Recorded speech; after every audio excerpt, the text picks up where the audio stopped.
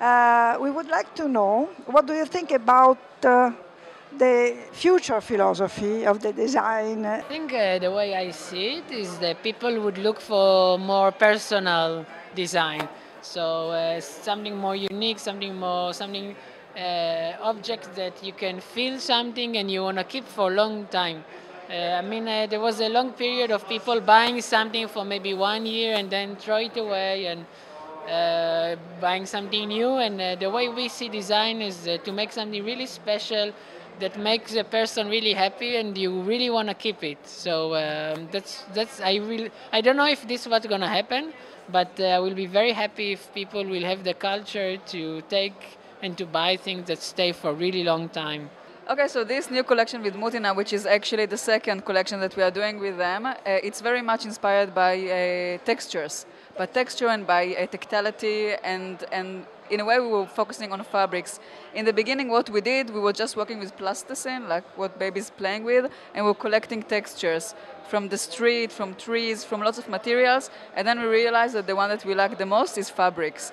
So then in the collection you can see here there is texture of men's suit and a kitchen towel and a summer blanket, and there was a certain stage that we had like 20 or 30 different texture, and then we decided to focus on certain ones and we see like what works nice with the others.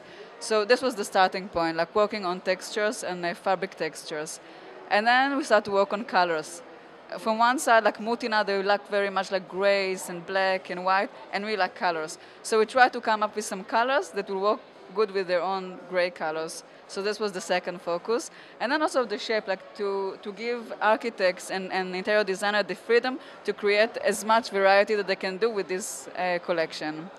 And when do you prepare a project? Do you think also about the sustainability and the environmental problems using special materials?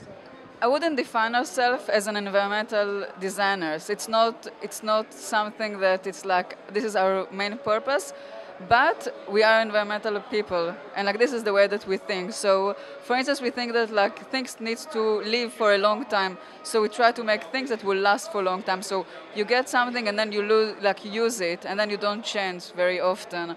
And also we try to deal with materials that even for us, when we make them, that it will be healthy materials. And also like just the way that we live, we try, to recycle, and we like paper, for instance. Like there is certain materials that like just naturally, without any reason, like I'm very attracted to paper and Shai is very attracted to wood, and this is very good materials in terms of sustainability, but I cannot say that like this is our main goal and this is our main focus.